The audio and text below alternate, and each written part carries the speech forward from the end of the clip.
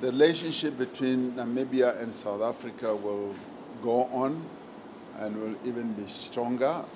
It didn't only revolve around the relationship between the two presidents.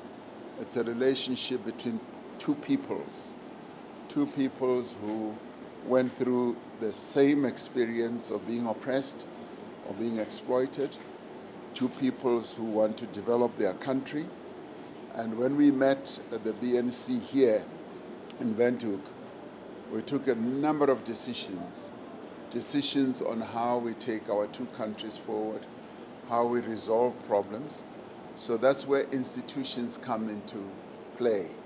We rely on institutions rather than individuals. Individuals are just there to drive the process. So President and myself, President Vuma and myself are going to work extremely well together, and we are going to make sure that we implement all the decisions that were taken.